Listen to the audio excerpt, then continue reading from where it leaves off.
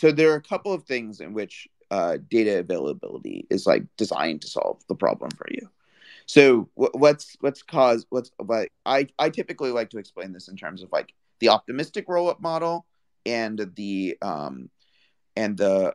optimistic rollup model and the uh well and the so and the sort of Validium zero knowledge ZK rollup model. But like one of the most important things um, uh, uh, about these systems is who can propose a block and who can verify the state. Um, so in an optimistic rollup model, you need to have both a broad set of people who can you need to have as broad a set of people who can uh, who can propose who can verify the state, because you need people to detect if there is invalid state transition and then play the interactive verification game. And then the second and then the zero knowledge world, the zero knowledge proof provides proof that like every state transition is valid, but you need data availability to enable other people to propose blocks. Otherwise, you have like you end up in a situation where a single centralized party can censor. So really, the core properties of a blockchain, censorship resistance, and auditability, are like entirely dependent on this actual property, which is data availability, if you want to operate in like this sort of hyperscaled million blockchain world. And that's why data availability is like the fundamental problem of blockchains. Go for it, Mustafa. Yeah, so I mean, it's an interesting question because like it sounds very counterintuitive. That data availability is like the core primitive that blockchain provides. Like we've seen, like tweets from Ava, and like on their team saying that data availability is just some random problem. It's like they don't understand why it's even relevant in the first place. So it's very counterintuitive to understand why. If you've been looking at blockchains in the old model that Bitcoin has introduced, where consensus and execution are coupled together, effectively.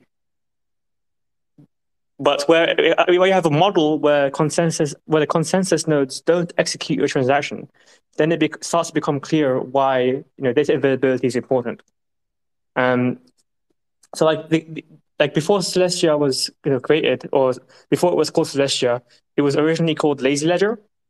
And the reason why it was called Lazy Ledger was because I was trying to figure out like what is the most minimum viable like blockchain you can make.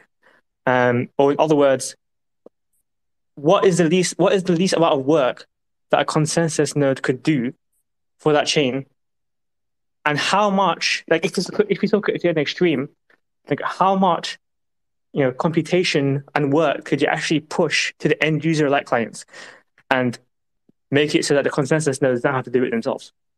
And the conclusion that I came to was, if you wanted to take this to an extreme, you basically, like, let's say you wanted to build a version of Bitcoin, with this, you would basically just need a chain where you can dump arbitrary data on it, and every single transaction is allowed. So imagine a version of Bitcoin, for example, where invalid transactions are allowed to be posted on chain. Like you can steal people's money on chain. Like how would that be secure?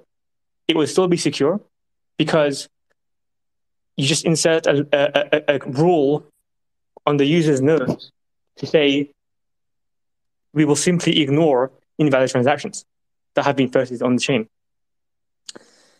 And in the case, let's say like there's two transactions that are trying to do a double spend, and those two transactions are trying to spend the same coins.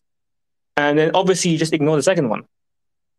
But in order to know which one came first, like if you have two conflicting transactions, like in order to know which one came first, not only do you need ordering over the transactions, you also need data availability, because obviously you need to know, the complete set of transactions that have ever been posted in order to know which one is the first transaction with a specific property.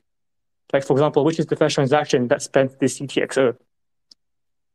So this is kind of intuitively why, if you look at it from first principles, why data availability is kind of a core primitive of blockchains. And this isn't anything new, by the way. Like even back in 2014, before Ethereum, Bitcoin developers were kind of arguing about this and discussing this. And one developer, there's a mailing list post where Peter Todd argues with Gregory Maxwell about what a blockchain fundamentally is. And Peter Todd was the first person to realize that a blockchain is fundamentally a data availability layer. And he refers to it as a proof of publication system. Effectively, you're proving this to people that you've published data.